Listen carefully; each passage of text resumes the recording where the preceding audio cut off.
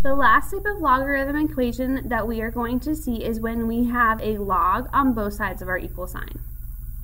When that happens, the logs actually can just cancel each other out, and it will bring down the 6 minus 4a equal to the a plus 1. Now I can solve for a by adding my 4a to both sides.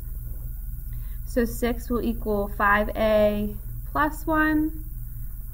I'll subtract 1 from both sides. So I have 5 equal to 5a. I'm going to divide both sides by 5, and my a will equal 1. I also need to check this solution in my calculator.